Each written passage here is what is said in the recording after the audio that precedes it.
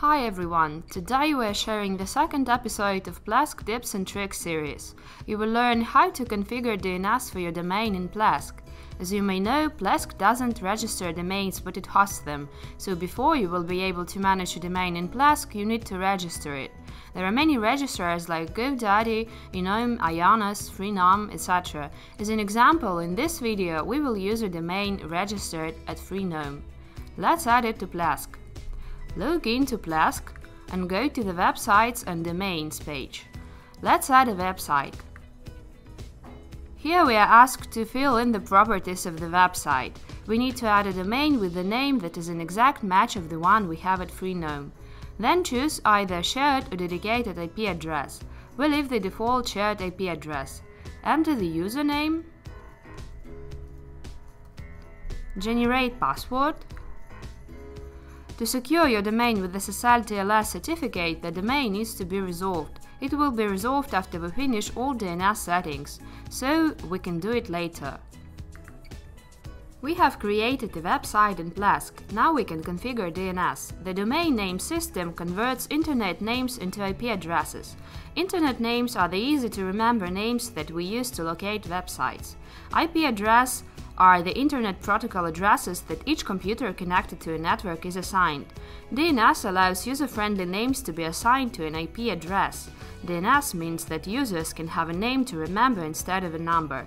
This also has the advantage of allowing the Internet name to remain the same even if the IP address of the host server is changed. Let's proceed to the website we've created and choose DNS settings. There is a list of DNS records and we are interested in the ones with the record type NS, meaning name server. Also, we need to know the IP address of our Plesk DNS server. We can check it at System Overview. Then it is required to change the name server for your domain at your domain registrar's account. Let's move to the Freenome and switch the Freenome name servers to the Plesk name servers.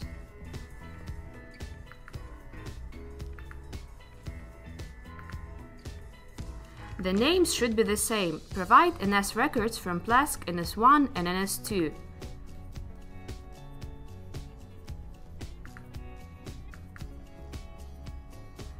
The name servers are switched from the registrars to the custom ones.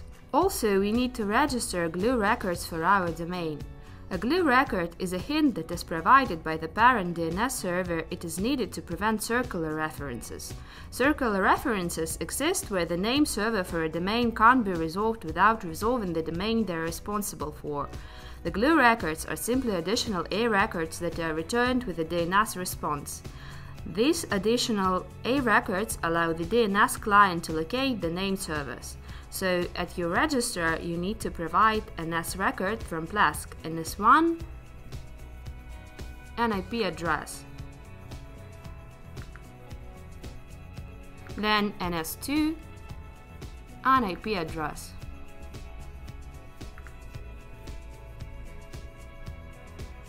Note that changes can take up to 84 hours to propagate depending on the registrar. While we are waiting our domain to be resolved, we can use Preview for a website to see how it works. Let's proceed to the website mxtoolbox.com and check if our domain works at Plesk server. Enter the name of your domain and make a DNS check.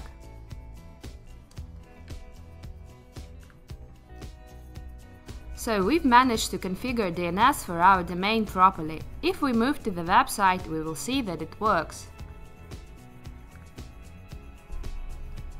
If you have any question or you want to share with us your experience in configuring DNS for the domains registered with the other registrar, please leave this in the comments to this video.